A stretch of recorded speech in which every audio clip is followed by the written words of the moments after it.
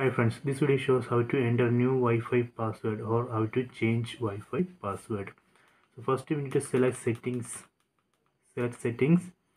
then select network. Then from this list, from here we need to select the network, Wi-Fi network which we are using. So here I am using this BSNL 1 Wi-Fi network. Select it. Then we need to press this button on the remote. This button, press, then press this select button. So now it's deleting the password. See, it's deleted the existing password.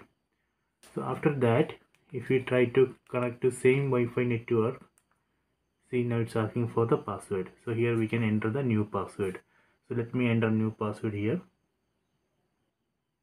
Okay, I have entered new password. Let me connect.